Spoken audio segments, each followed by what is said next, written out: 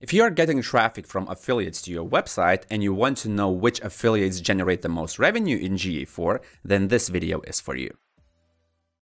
Here I have a Google Tag Manager demo container where I just have one Google Analytics 4 tag, and this tag is responsible for Google Analytics being activated on a page. If you don't know how to install Google Analytics with Google Tag Manager, then I will post a link to another tutorial below this video. This Google Tag Manager container is installed on a demo website. And let's say that when people come from some affiliate websites to my site, then the URL contains the affiliate ID parameter that contains some ID of the affiliate, for example, like this.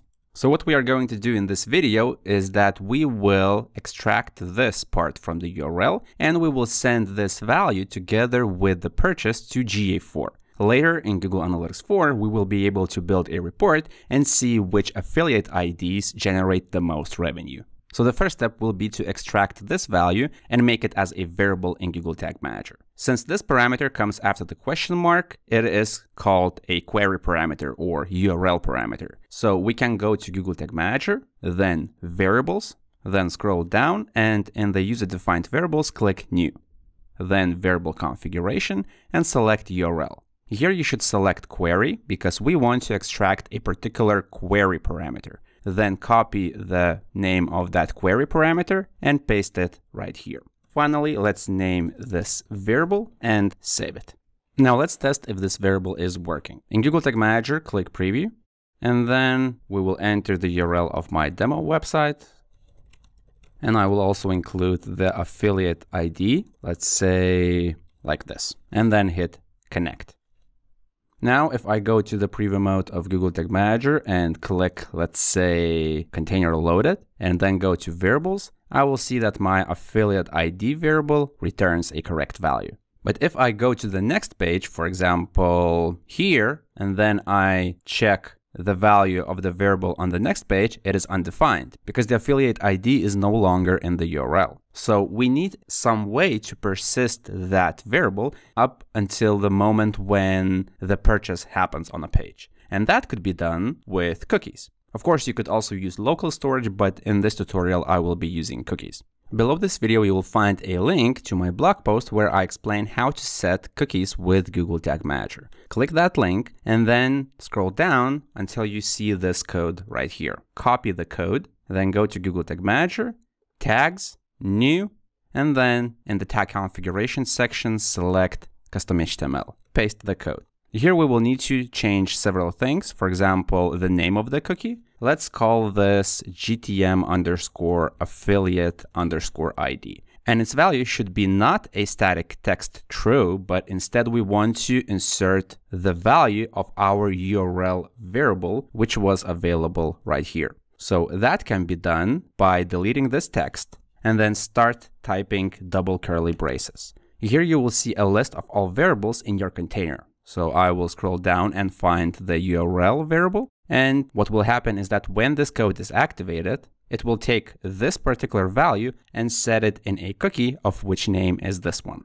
Then the expiration time. By default, this code sets the cookie for 1 month. So if the visitor lands on your site today with the affiliate ID in the URL and then comes back to a site after 32 days, for example, then that cookie will no longer be available here. So it's your decision how long do you want this cookie to be available in the browser. For sake of demonstration, I will keep this as 1 month, but you can extend this period to something longer. This is the number of seconds in 1 month. If you want to extend this for 3 months, then write a number which is 3 times higher. But for sake of demonstration, this is enough. And now if I scroll down, I will need to click on triggering and I will need to fire this tag when the affiliate ID is in the URL. So if I go to the preview mode and I click on that previous container loaded event where this variable was here, it contains some value. But if URL does not contain the affiliate ID, its value will be undefined. So basically we could fire our tag on every container loaded event when affiliate ID is not undefined. Let's go to Google Tag Manager, then click plus to create a new trigger. Click Trigger Configuration, Page View, because Page View means container loaded. and then some page views where the affiliate ID does not equal undefined. And then let's name this trigger. Then click Save. Let's name this tag. CHTML stands for custom HTML. And click Save. Let's test if this is working. So first I will go to the website and check if there is no GTM affiliate ID cookie at the moment. Then click 3 dots, More Tools, Developer Tools, and then I will type GTM_, and there is no cookie right here. In fact, on some websites, it is possible that affiliate ID cookie is already created. So you could talk with the developers of the website. Maybe they already have that cookie. Or you could just try to look for cookies that contain the affiliate word, and if you find some, maybe that cookie could be used in your setup. In our case, the cookie is not automatically created, so we are creating that with Google Tag Manager. So now, if I go to Google Tag Manager, I will click Preview, and we will test if the cookie actually works. The preview mode has connected. If I click on Container Loaded, my tag has fired. Now, if I go to the website, click 3 dots, More Tools, Developer Tools, then go to Application, then Cookies, and I mean expand this section by clicking this triangle, and then select your domain. Here in the filter, you should type GTM_. And if everything worked fine, you should see that cookie right here. And this contains the value of the affiliate ID. Now, if I go to another page, that cookie will still be right here, and it expires in 30 days. Now, the next part, purchase tracking.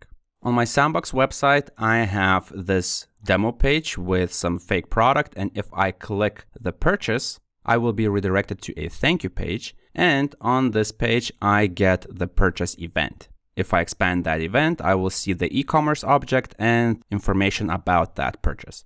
This does not appear automatically on all websites. I asked a developer to implement this kind of code. If you're working with some popular e-commerce platform, then there is a chance that maybe there is some Google Tag Manager integration available on your site, or maybe there is some plugin that you or your developers could install, and that plugin could make this information available in the data layer. If not, then you will need to follow the GA4 e-commerce documentation by Google. I will post a link to it below the video. So once you click that link and then go to Make a Purchase, here you will see a sample code that your developers could implement, and this code should be activated when the purchase happens. Of course, your developer will have to adapt the code to your particular needs. For example, a lot of these parameters right here, they are optional and you don't have to send them. Also, your developer will have to replace these values with the actual values of your purchase. If I purchase a different product, then a different ID should appear right here. Also, it's very important that the parameter names and the data structure is exactly as it is in the documentation. So the data must be in the e-commerce object, and then the parameter names must be like transaction ID, currency. So it should not be order ID or just ID. It must be transaction ID. In my case, this is the data that I have. So this is the product that I purchased. This is transaction ID, currency, value. And now I need to send this information to Google Analytics 4. Since the data right here is following Google's requirements, the process will be fairly simple. Let's go to Google Tag Manager. Then first of all, we'll create a trigger. So go to Triggers, New, Trigger Configuration, Custom Event, and then enter Purchase. I entered this because I have the name of the event right here. So if you have something different here, like transaction, then you will need to enter transaction right here. But in my case, it is purchase. Then let's name this trigger and click Save. Then let's go to Tags, click New, Tag Configuration, Google Analytics, and GA4 Event. Here you will need to paste the measurement ID of your web data stream in Google Analytics 4. You can find that by going to your GA4 property, then admin, data streams, then select your website data stream and copy this measurement ID. Then the name of the event must be purchase, regardless of what you have in the data layer, and then click More Settings, Send e-commerce data, and keep data layer as the data source. This means that when this tag is fired, it will take this data from the data layer and will send it to GA4. But we are not done yet because we also want to send the affiliate ID with this purchase to GA4. We can do that by clicking Event Parameters, then Add Parameter, and then come up with some name. For example, affiliate ID sounds good enough. Now the value. We already have the cookie created, but we don't have a variable that reads that cookie.